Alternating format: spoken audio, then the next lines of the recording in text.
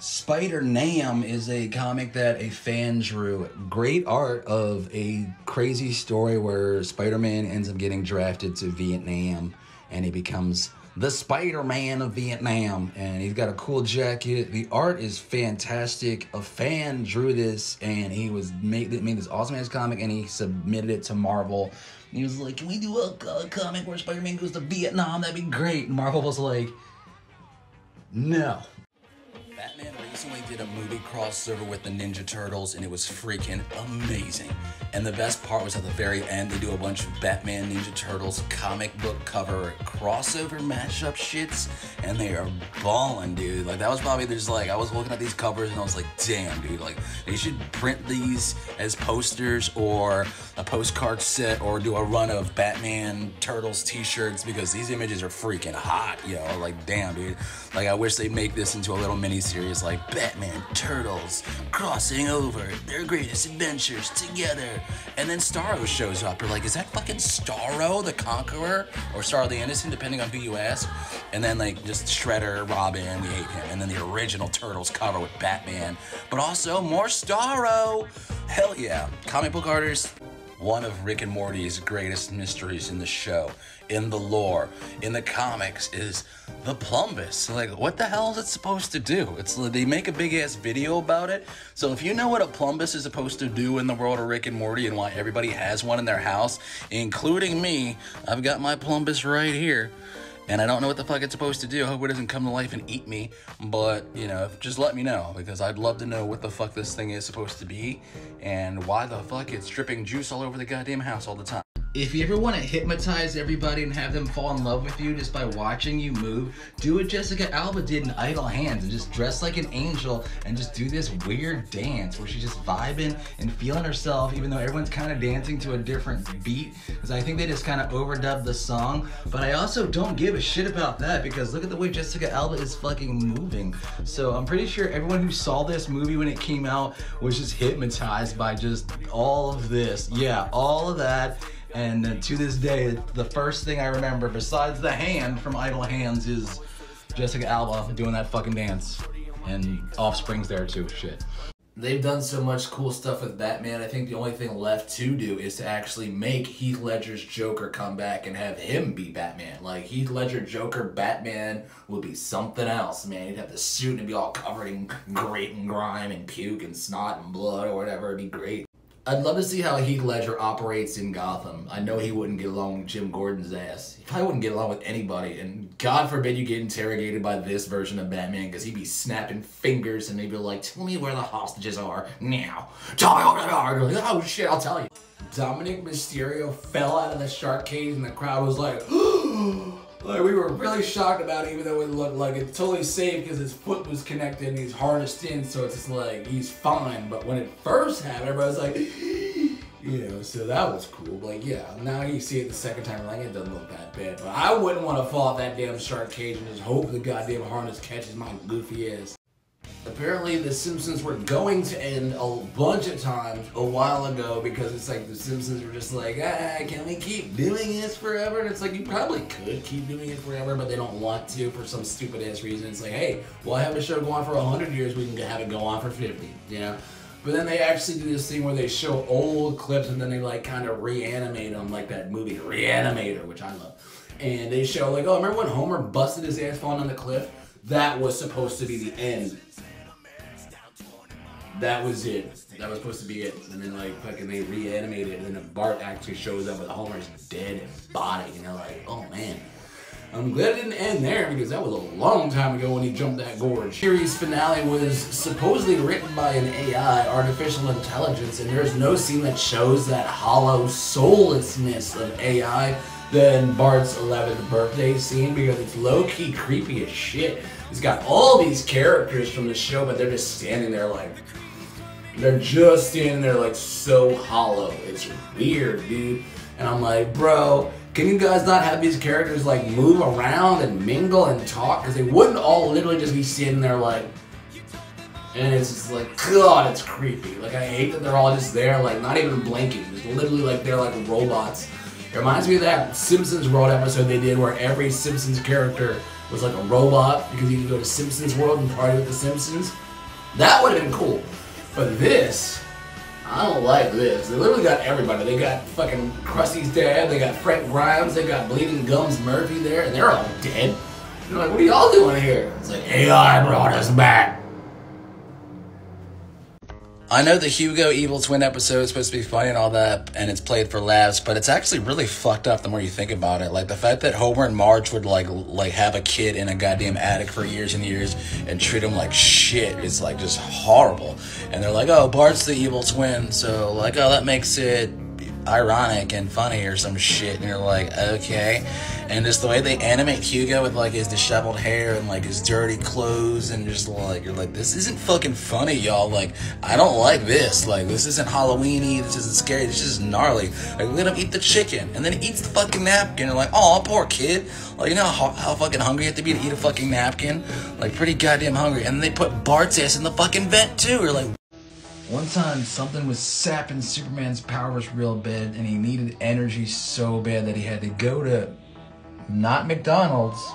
That's not McDonald's there. That's 3 Arches, not 2. Anyway, he had to go to the not McDonald's to get a bajillion cheeseburgers, and all the ladies working at McDonald's at first were like, whatever you say, Superman. But then as they saw him gobbling down fucking cheeseburgers, the Borg ears, so fast, they're just like, ugh. So, but I think he's alright now. I don't know. Definitely the best moment in MCU history is in WandaVision when Vision was rocking that fucking black turtleneck looking like the baby. Never forget the time Jimmy Olsen sold out Superman. They put kryptonite cuffs on his ass and he's counting the money right in front of him like, damn, Jimmy, what a bad friend you are, dude.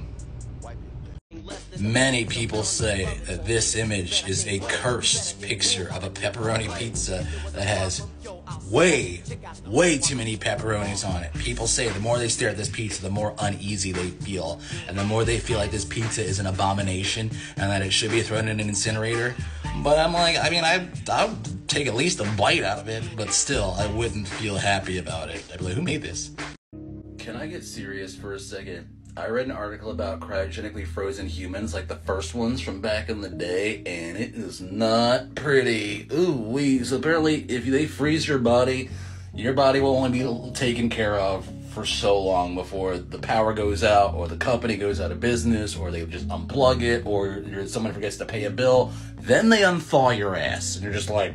I absolutely love this cover of Spider-Man where Peter Parker gets arrested because they make him look like the most savage, freaking insane criminal ever. Like, I don't know what he did or didn't do, but based on this one little picture, I think he did it.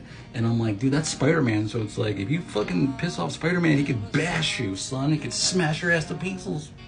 Did you know that Spider-Man and Mary Jane once got freaking evicted from their condo on Christmas? Crazy, right? Like, Spider-Man, you need to start taking money from these crimes. One time, Peter Parker almost exposed his powers to the crew at the Daily Bugle because this dude across the street was using mind powers to make everybody fight. And then when Peter started fighting, he started whooping serious ass, and everybody was just like, Peter, are you okay? I love this old Spider-Man cover where it's like, I don't care anymore. Do whatever you want. Kill each other. I'm done with y'all shit. And like it's just not even the story's not even like that. In the actual comic, he's looking for Aunt May, so he has to avoid a couple crimes. And then of course J. Jonah Jameson's ass sees this, and he's like, "Oh, Spider-Man's slipping! Spider-Man's slipping!" And you're like, "Fuck you, J. Jonah Jameson." There's this image of Wolverine and Spider-Man fighting Superman and Batman, and I'm like, "There's no way Superman can beat Wolverine." In the movies, Tony Stark sacrificed himself to defeat Thanos, but in the comics, he kind of gets lost in the sauce, if you know what I mean. Cool helmet though, bro, but it's like, bro, if you get to the point you're sweating and shaking like that, like, maybe drink better quality booze? What is that? Winston Canadian? Probably shitty whiskey. Tony, you can afford better, bro. And you could probably make the suit detoxy too so you don't get so many hangovers. That's probably what he did in the future. This never happened again. Can you imagine if Rogue got the fucking Infinity Gauntlet looking all fucking sexy and just beats the fucking piss out of Thanos? And if that doesn't work, she'd always just take off her glove and just touch Thanos' face and absorb all his fucking powers. I'm really sure what powers Thanos had, but Rogue would definitely get him, dude. She needs to get her own fucking movie. Like, I don't know what all you goddamn Marvel nerds are doing. I don't know how the hell you let a goddamn Captain Marvel movie happen before a fucking Rogue movie. But maybe in Captain Marvel 2, Rogue will show up and just zap her fucking powers up, because I feel like that's what we're all waiting for, because Rogue deserves it, dude. She fucking deserves it. But of course, her character is just too strong. Like, she's too strong. Like, look, like, she's too wild. She's a Southern Belle who will fuck you up if you look at her wrong. And, like, fucking the Marvel Cinematic Universe ain't trying to have that. I love this old ad from, like, it looks like 1975 or some shit, because it looks real old based on the way it's drawn. But it's a Dracula, or a vampire. Not every vampire is Dracula, I'm sorry. But he's got a coffin full of Doritos and Pepsi? What? Ew, no. The pigs from Harry Potter's birthday party finally got developed, and they are looking crazy. We're having a good ass time that night. I mean, Dumbledore was there, Hagrid was there, this nerd was there, the chick with the hair, the other chick with the other hair, the twins, the red-haired dude. I don't really like Harry Potter, but I saw these pictures and I was like, I can definitely make a video about that. I'd party with those freaks. One Rick and Morty idea that could be easily turned into a movie is a string of the comics called Rick and Morty Go to Hell, where Rick and Morty go to hell. I didn't really read the comic, but based on the premise and the covers alone, that'd be one hell of a party, dude. But I definitely think they could milk that into at least 3 episodes, and that could be like their little first movie that people gotta go see, and maybe make it in 3D or something, or make it so the chairs move when you watch it and the room gets hot when you see it, to really capture the hell experience, and just have the art style be fucking crazy, and just have all types of cool, like, dark art and stuff at certain points. But then they get to another lowest circle of hell, and everybody's there, and that's the plot twist, is that being on the show Rick and Morty is hell itself. I'm just kidding, but it's something like that, something heavy and deep. I don't know, I'm not trying to give away too much shit for free, but still, if they do go to hell and they do see all the characters, they stole that idea from me, who stole the idea. I want to see one where Morty is the villain, and like Morty's like addicted to ladies of the night, and he's been gambling in Vegas and just going too hard with his friends that he meet. He just meets a gang of fucking rowdy ass kids his age, and he's got like his own little Stand By Me gang, his own little Sandlot gang, and then they bail on him, and he's got like this huge gambling debt to this space pimp, and he's got ladies of the night, and then out of nowhere, Grandpa Rick shows up dressed as Santa Claus and saves the day, and everybody just parties at the end. That'd be a great freaking episode. And at the end, Morty's just like, oh man, I've learned a lot, burp. And then he's just like, oh my god, I burped like something wicked this way comes. Pretty damn good episode. Summer and Rick actually get super buff, and they actually beat up the devil, which is fucking awesome. And like, you know, what else can I say about that? Like, they literally show up at his place and they jump his ass in front of a crowd. Like, what else could you fucking ask for? Like, that shit's amazing. And giving him body shots too, like, damn, dude. And then, yeah, let's just watch them beat up the devil for a minute. Awesome. The Simpsons gave Homer's best friend Barney Gumble his own comic book, which was filled with all types of illicit and explicit activities. Glunk, glunk. Woohoo, if you know what I mean, because we all know Barney Gumble likes to get fucked up all the time. Like, all the time. That was like his character, all that was his soul, was just the drink. And I hope he gets better soon. Microsoft Paint was one of the coolest programs ever, because you could just paint stuff with your mouse on your keyboard and on your computer, on your desktop and stuff, and just draw. Just draw and draw, and it looked like shit, and it was super weird, but it was still awesome in its own way. Computers, man, they changed everything. Before you had to get like a crayon or like a watercolor or a fucking colored pencil to do shit like this. Now you can just use a fucking computer. One of Batman's scariest comic books is Arkham Asylum: Serious House on Serious Earth, which is a story showing how Arkham Asylum was initially built and how its creator, Jeremiah Arkham, went insane. And then it flashes forward to present day, where Joker himself has taken over the whole asylum, and he looks real scary in this book. Like, I don't know what the hell they were on when they designed the look of this book, but it's mad spooky and scary, and it's pure horror. I hope if they ever adapt this book, it looks just like this. When they did The Long Halloween, they took the cool comic book style and completely threw it out the window and made it look like a basic-ass Batman story. And that kind of ruined it, because, like, some of the magic and essence of these stories is just the scary-ass visuals, and we need that. Okay, so we all remember back when Nightfall happened and Bane broke the bat. And it looked really painful. Batman was out of commission for a while. But the worst part is, if you look at the cover years later, the dinosaur in the background was fucking terrified of Bane. He's like, oh my god, what am I... They've done so much cool stuff with Batman. I think the only thing left to do is to actually make Heath Ledger's Joker come back and have him be Batman. Like, Heath Ledger Joker Batman would be something else, man. He'd have the suit and it'd be all covered in grit and grime and puke and snot and blood or whatever. It'd be great. I'd love to see how Heath Ledger operates in Gotham. I know he wouldn't get along with Jim Gordon's ass. He probably wouldn't get along with anybody. And God forbid you get interrogated by this version of Batman, because he'd be snapping fingers and they'd be like, tell me where the hostages are now. Tell me where they are. Like, oh shit, I'll tell you. One of Batman's scariest comic books is Arkham Asylum, Serious House on Serious Earth, which is a story showing how Arkham Asylum was initially built and how its creator, Jeremiah Arkham, went insane.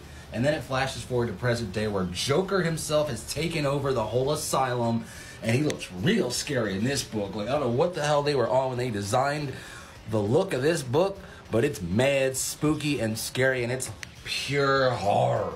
I hope if they ever adapt this book, it looks just like this. When they did The Long Halloween, they took the cool comic book style and completely threw it out the window and made it look like a basic-ass Batman story. And that kind of ruined it because, like, some of the magic and essence of these stories is just the scary-ass visuals, and we need that.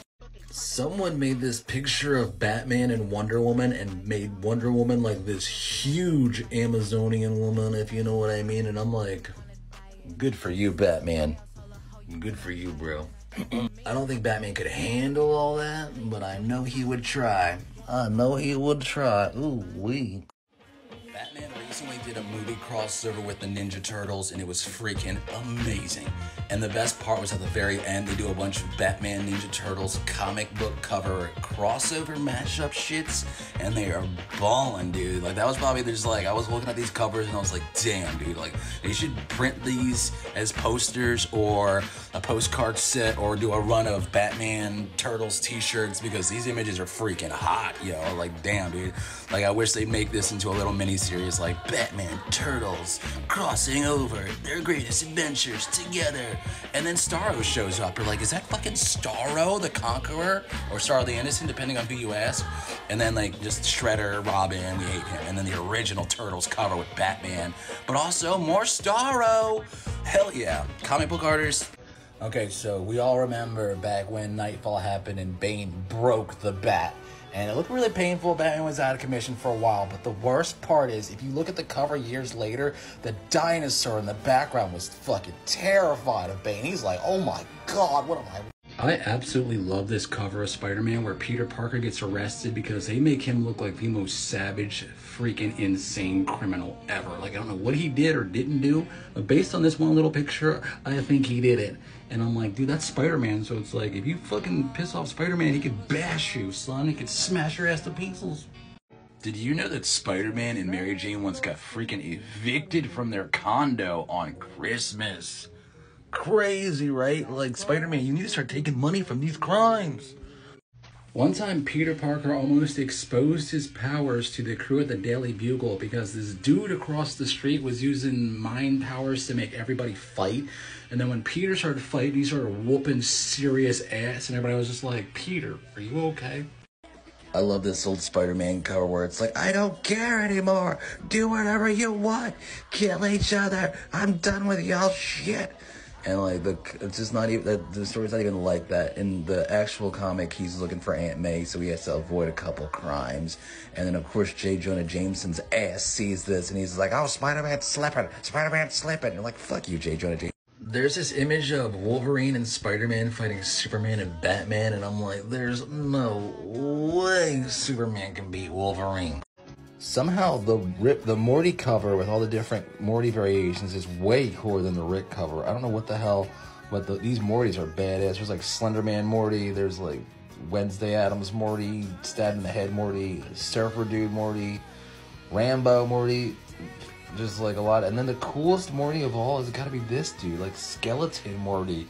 But that dude is fucking hardcore, like Jesus. This would have been a good ass like special. And David Bowie Morty, like what the hell? They went all out for this cover. I'm loving it. I had to go back because his cover is so freaking cool. Everybody loves Skeleton Morty, and he's doing his thing. But also, let's look over here. GG motherfucking Alan Morty. And, like, he is here to just cause all types of trouble and chaos and piss and shit all over absolutely everything in the name of rock. And everybody else in this cover is badass, of course. I'll mention him again. Slenderman Morty. He's a long boy. And GG Alan Morty's still gross. Stabbed the other fucking Morty in the head, left the goddamn knife in there. Savage as fuck.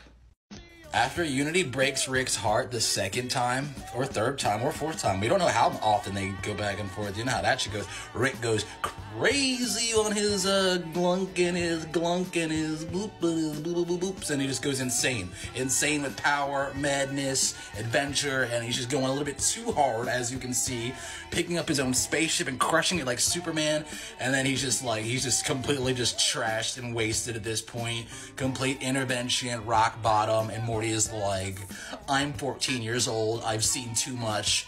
And Rick, at the end, Rick turns into his greatest nemesis, Plumbus Rick. And you don't even want to know what this guy can do, because no one does. One of Rick and Morty's greatest mysteries in the show, in the lore, in the comics, is the Plumbus. Like, what the hell is it supposed to do? They make a big-ass video about it. So if you know what a Plumbus is supposed to do in the world of Rick and Morty and why everybody has one in their house, including me, I've got my Plumbus right here. And I don't know what the fuck it's supposed to do. I hope it doesn't come to life and eat me. But, you know, just let me know. Because I'd love to know what the fuck this thing is supposed to be. And why the fuck it's dripping juice all over the goddamn house all the time. In one really good episode of Duckman, he falls in love with this 911 operator chick who has this gorgeous voice. And he's just like, I love your voice, boo. He meets her and she is ugly as shit. He's like, God damn it. Ow. And he's just like, ow, I can't deal with this. She's so ugly. And it's like, Duckman, you're not that hot yourself. And she's just like, oh, I hope your friends like me, Duckman. And Duckman's like, ah. But then she gets surgery and she gets hot as fuck, dude. And everyone's like, God damn, ooh. And Duckman's like, damn, I love you, boo. Yeah, hell yeah, I was always with you. I always appreciated your personality and all that shit. But then she gets too hot for Duckman's lame ass, and like, but she still likes him. But he's too. Someone made this picture of Batman and Wonder Woman and made Wonder Woman like this huge Amazonian woman, if you know what I mean. And I'm like, good for you, Batman. Good for you, bro. I don't think Batman could handle all that, but I know he would try. Ooh, wee. I want to see one where Morty is the villain and like Morty's like addicted to ladies of the night and he's been gambling in Vegas and just going too hard with his friends that he meet. He just meets a gang of fucking rowdy ass kids his age and he's got like his own little Stand By Me gang, his own little Sandlot gang, and then they bail on him and he's got like this huge gambling debt to this space pimp and he's got ladies of the night, and then out of nowhere Grandpa Rick shows up dressed as Santa Claus and saves the day and everybody just parties at the end. That'd be a great freaking episode. And at the end, Morty's just like, oh man, I've learned a lot, burp. And then he's just like, oh my god, I burped like... Goku has one of the coolest and most iconic suits in all. And Superman has this. And I'm like, Goku, I feel bad for you because you look like a damn dork wearing that suit. But Superman over here looks like he's dripping and swagging. Look at him. He's even smiling like, yeah, I look good. It's like, yeah, that suit's legit. And Goku was just like, yeah, I want to take this off right now. And if they fought, Goku would fucking win. One time, something was sapping Superman's powers real bad, and he needed energy so bad that he had to go to... not McDonald's. That's not McDonald's there. That's 3 Arches, not 2. Anyway, he had to go to the not McDonald's to get a bajillion cheeseburgers, and all the ladies working at McDonald's at first were like, whatever you say, Superman. But then as they saw him gobbling down fucking cheeseburgers, the Borg ears, so fast, they're just like, ugh. So, but I think he's alright now. I don't know. I don't know why, but Cartoon Network used to show Gumby like in the middle of the night, like the dead of night when you were tired and just ready to go to bed, and it just seemed creepy as fuck. Like, can you imagine watching this show in the middle of the night and being creeped out by it? Because that's how it was back in the day, and I had no context with it because I never saw it at any other time. So I always imagined Gumby to be a really creepy ass fucking gnarly show from the 70s that was just disturbing. And I'm like, yeah, when you watch it back like this, you're like, yeah, it's still pretty fucking scary. I hate it. I don't want to watch it. And we're just like, damn, Kurt, we love you so much. And Kurt's like, oh, and we're like, fuck yeah. And then we all just watched Gumby, and it was awesome. And then this episode, a fucking chicken needs Gumby's help, and Gumby's like, oh, of course I'll help you. I'm Gumby, I'm a nice guy. And we're like, oh. Duckman finally kind of gets over his date being really, really ugly, and he's about to kiss her ass, and it's like, good for you, Duckman. The character development of seeing through this person's visual flaws, but other people are still giving her shit for being ugly, and Duckman punches somebody out, and at this point, the chick is like, I'm so tired of people being mean to me, and it's just like, oh, that is sad, and it's like, god damn, it's sad, and it's just like, ugh. I'm so glad that I'm not that ugly and I can just sort of get away with wandering around in public without people be like, who the fuck is that guy? But this chick is like, I'm gonna change myself for you, Duckman. And it's like, don't fucking change yourself for anybody, boo. Come on. In one really good episode of Duckman, he falls in love with this 911 operator chick who has this gorgeous voice. And he's just like, I love your voice, boo. He meets her and she is ugly as shit. He's like, god damn it. Oh. And he's just like, oh, I can't deal with this. She's so ugly. And it's like, Duckman, you're not that hot yourself. And she's just like, oh, I hope your friends like me, Duckman. And Duckman's like, ah. But then she gets surgery and she gets hot as fuck, dude. And everyone's like, god damn, oh. And Duckman's like, damn, I love you, boo. Yeah, hell yeah, I was always with you. I always appreciated your personality and all that shit. But then she gets too hot for Duckman's lame ass, and like, but she still likes him. But he's too...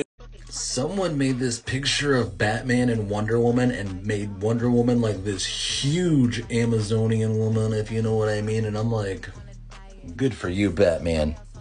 Good for you, bro. I don't think Batman could handle all that, but I know he would try.